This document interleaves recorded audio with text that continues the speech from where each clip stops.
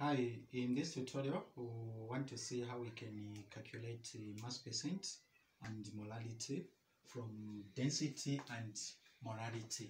Example, a solution of sodium hydroxide with 0.56 molar has a density of 2.18 gram per milliliter. Calculate mass percent and molality. Solution.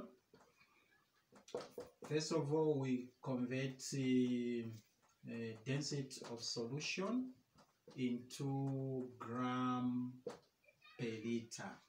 So we need to convert the density of solution into gram per liter. The density we have 2.18 gram per milliliter times 1000 milliliter over 1 liter.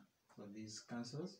Then we have 2108 gram per liter. So this is the mass. The mass of solution in 1 liter is 2180 grams per liter. This is the mass of the solution that we have per liter. Then the concentration or molality of sodium hydroxide is 0.56 molar, which is the same as 0.56 moles per liter. So we have 0.56 moles of sodium hydroxide in 1 liter. We can use that to calculate the grams of sodium hydroxide or mass of sodium hydroxide, which is equal to moles times molar mass. So the moles 0.56 times molar mass of sodium hydroxide, which is 40 gram per mole. When we multiply, we'll get 22.4 grams sodium hydroxide. So we have the mass of solution and mass of the solute. Mass percent is equal to mass of solute, which is 22.4 grams, over mass of the solution, which is 2180 grams times 100%. So when you multiply, when you divide, you get 1.03% of sodium hydroxide. So that's the mass percent of sodium hydroxide. Then now let's calculate the molality of sodium hydroxide. First of all, we need to know the mass of the solvent, which is water. In this case, the mass of solution given, mass of solution, we have 2180 grams. Then the mass of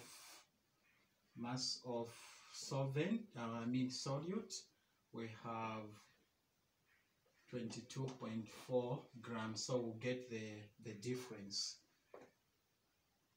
The difference will give us the mass of water, which is 21.6 grams of water. So this is the mass of water, the difference. We know that solute plus solvent is equal to solution. Molality is equal to moles of solute. The moles of solute, which is 0.56 moles. Then kg of solution. Kg of solution, meaning we change this into kgs. 2157.6 times 1 kg over 1000 grams. The grams cancels. Then we have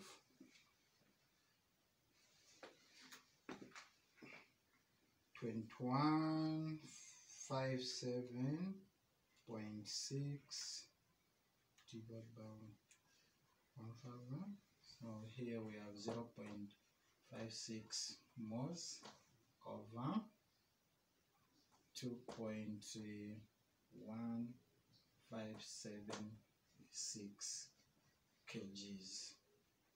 So 0.56 divided by 2.1576, which is equal to 0.266 mono.